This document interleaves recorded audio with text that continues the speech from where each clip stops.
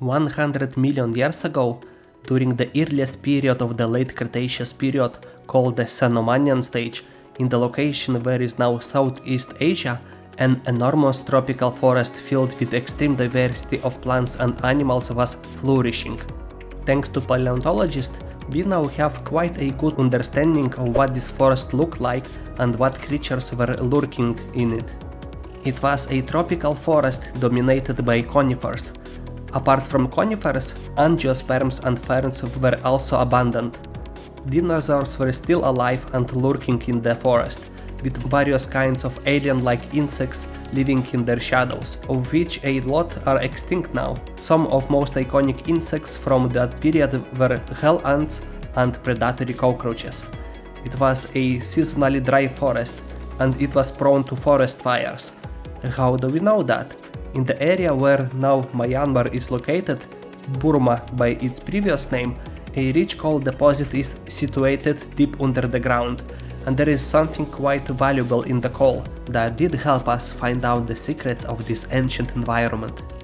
Inside the charcoal, people are finding amber.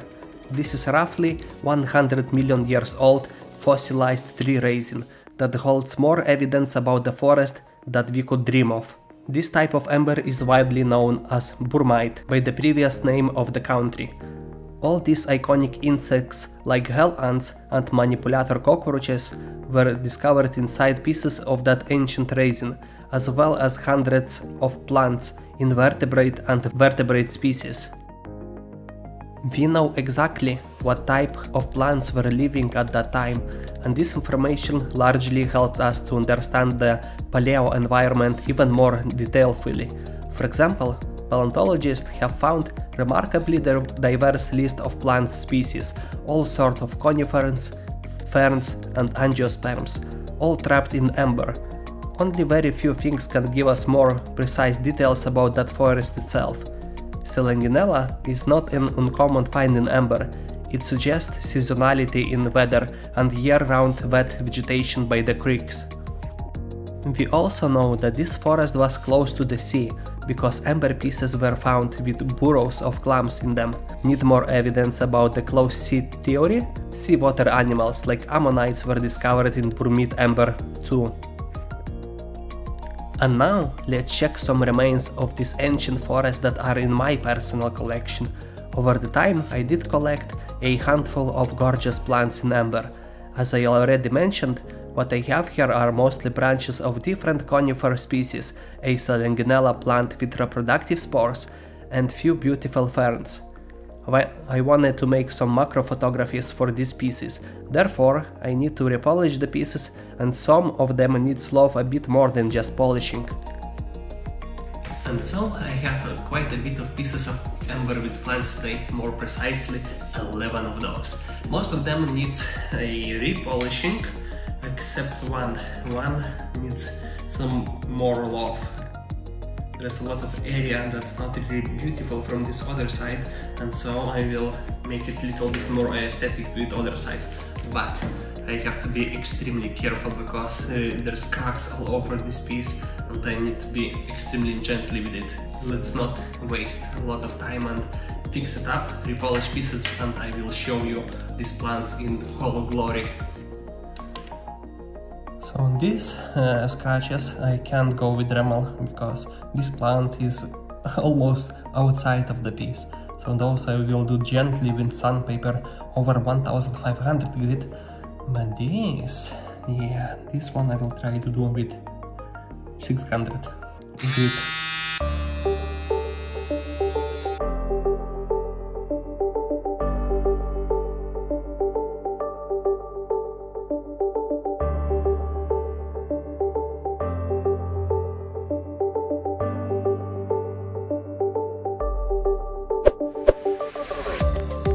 Okay, I think I won't go any further.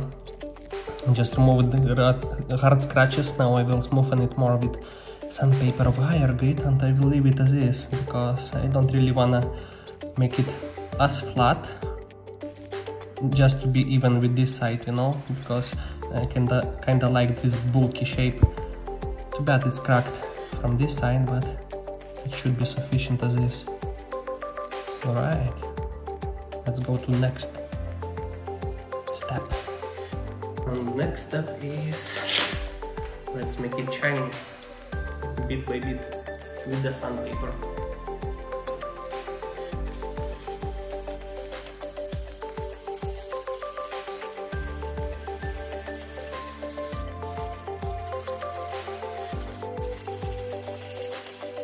Okay, we are done recutting the piece. It's a bit better now, I think. As good as it could get, I think, to not lose too much mass. Now we are ready to repolish the pieces. Not all of this needs repolishing, but I will do it anyway, just for the sake of it, because repolishing pieces also protects them from oxidation, so let's do that.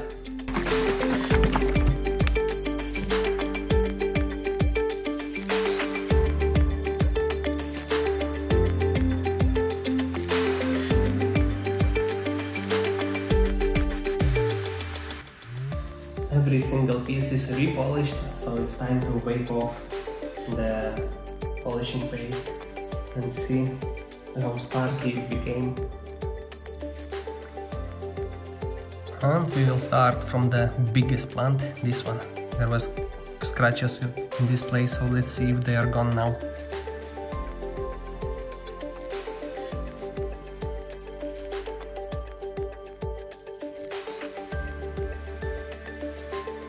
Yep, looks like they are gone. This side I did fix a bit, not much, but a bit. I think it's better now. And all of them are ready and repolished, so now let's prepare a white background for them to watch them better.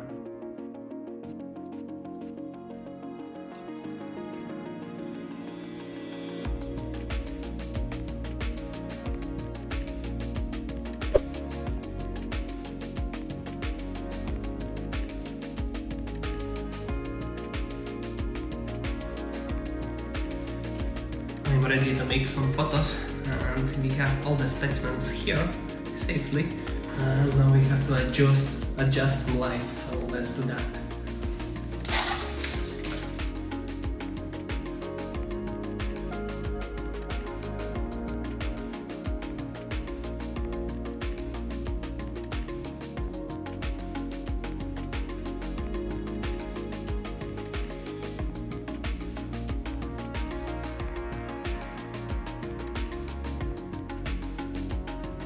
And my biggest and most impressive plant was hard to make decent macro photos for, because of the rounded dome on the front of the piece.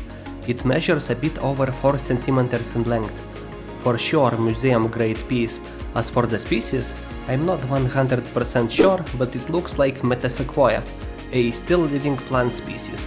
And I would guess this plant was quite abundant in the Cretaceous period. Because of my 11 plant specimens, 5 of them is this exact species, so we'll see more of them in this video later on.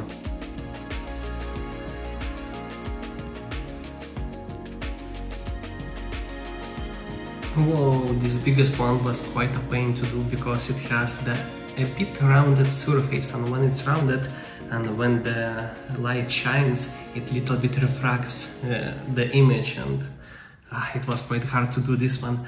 Let's take another one. Let's take this nice. I think it's a fern. And it is indeed a fern, but I can't tell you which species of fern. There are so many species of these plants, and they are extremely unique. Ferns are a very ancient family of plants. They predate the beginning of the Mesozoic era, 316 million years ago, and they are still very successful today. Fern is a member of group of vascular plants that produce via spores and have neither seeds or flowers. Unfortunately, when looking at plants in amber, often plants are in a lot worse condition and are a lot more oxidized compared to insects.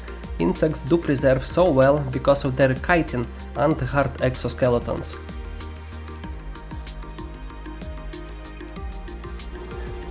I want to try this one next.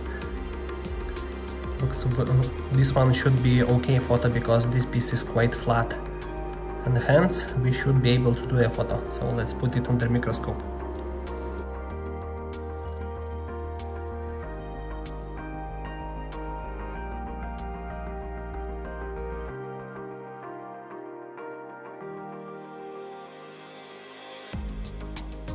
This is the same species as the first biggest piece I showed. It's a metasequoia, probably.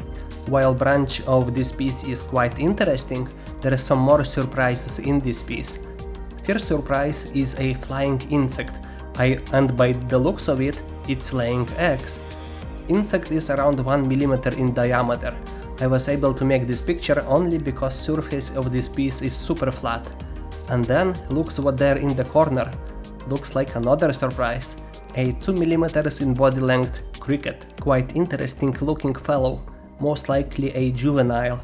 In fact, this piece has one more tiny cricket from the other side, looks very similar to the first one. I would guess these baby crickets were siblings.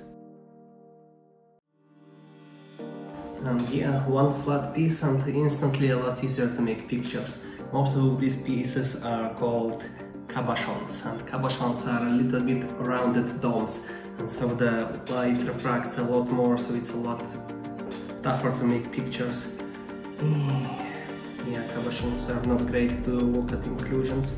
At least we have some flat pieces too, so let's take a look at this one now.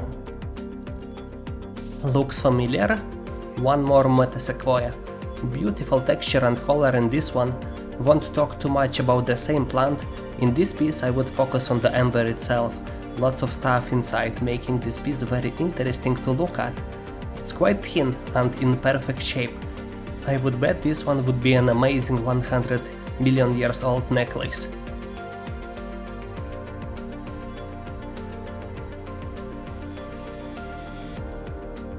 Now it's this fern. I think this one will be one of the most aesthetic pieces for jewelry. It will be great ring or something in similar fashion. This is also a fern. It's very different from the previous fern I have showed, but it's very black and the texture of the plant itself is very smooth when looking through the microscope. However, this is absolute gem quality piece for the jewelry. Necklace or quite big ring is perfect for this piece. Even silver wouldn't be enough to make it fair for this one. I would use gold wrapping. Easily one of my favorite pieces from all of these plants. This one is yet another metasequoia. I can't explain why, but I love this one so immensely. Amber color is honey-like, and plant color is on the red side. Shape of the piece is my preferable, which is freeform. Just an awesome trinket, in which I wouldn't drill any holes ever. Now this piece is a botanical mess. I can see clearly some sort of leaves and many of them, but as all other leaves, these are quite black leaves and it will be really challenging to make any macro photos, but let's try anyway. As expected, I failed to make any kind of good photo. To be safe, I would call these plants a unidentified botanicals, but I think that it could be just a grass. You know, the one which cattle like horses or goats eat. Still quite interesting to find it in amber. The time has come to show some conifer tree branches. I have two of those. One is extremely photogenic in a nice round piece of amber. Another one is less photogenic, but still cool. I can't identify any of those two to be more specific than just a conifer.